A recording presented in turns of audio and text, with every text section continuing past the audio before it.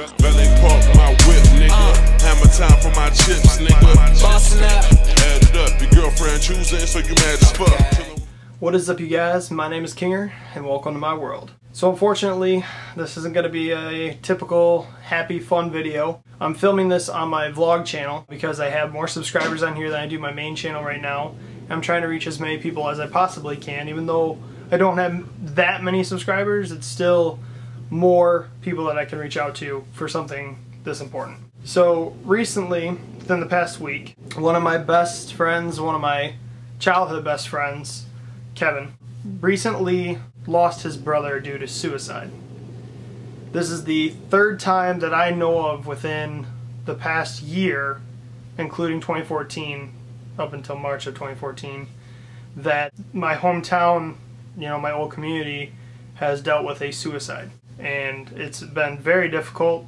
Coming from a small town, we all get together during these times. Granted, I don't live there anymore, but I mean, that's my hometown. I grew up there for 20 years. That is my home, whether I want to admit that or not.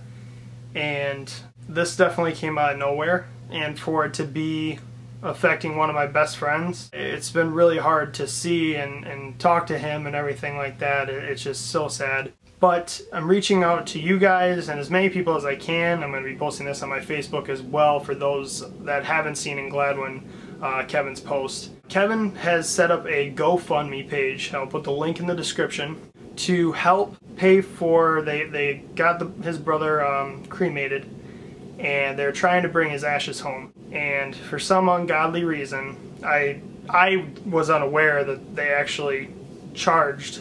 Like, I knew they charged a little bit of money for something like this, but I didn't know it was this much. They're charging $1,800 to do the cremation and to bring his ashes home, to my knowledge. And first off, that's absolutely ridiculous. I mean, it's so hard for a family to go through something like that in general, but to go through a death, but to pay that kind of money, it makes me sick, honestly. But either way, they need $1,800 in order to bring his brother's ashes home.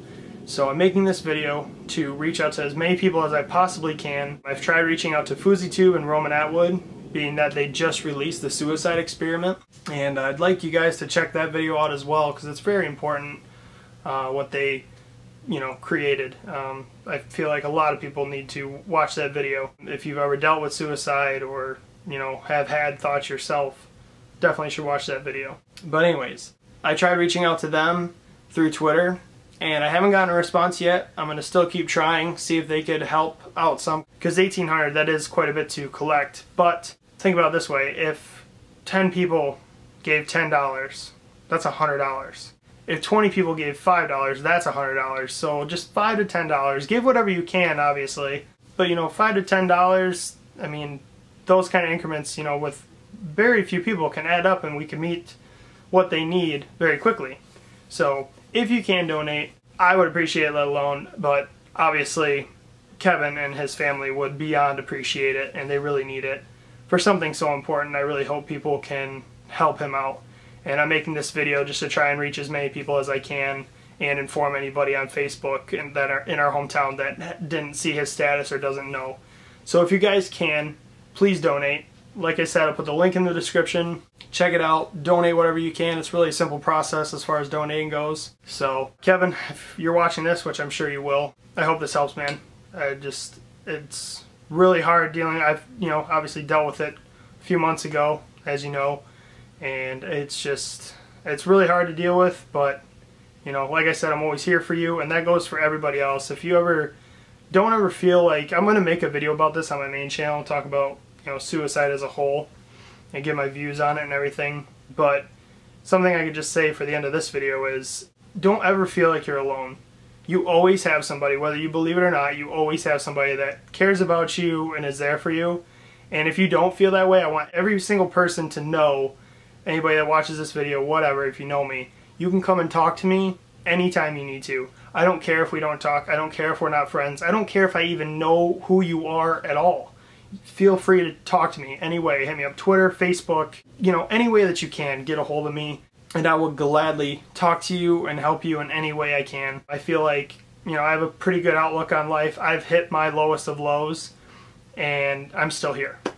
So if you ever need anybody to talk to, I'm here. And yeah, I'm gonna wrap this video up. You know, I'm not trying to say much, you know, about my stuff, because I'm obviously not trying to make that the point of this video, but I will have a new main channel video up the same day as today, later. I'll be posting that on Facebook as well, so if you want to check that out, I would greatly appreciate it. And, you know, share this video with everybody that you can. My Facebook friends, share it on there as well. Let's try and help Kevin and his family out, because this is, you know, something very important, and I believe we need to come together and make this happen for him and his family, so they can be somewhat at peace with, you know, not having to worry about that. So thank you in advance, anybody that does donate, and I will see you guys in the next video. Boy. Without the ones I love, time still turns.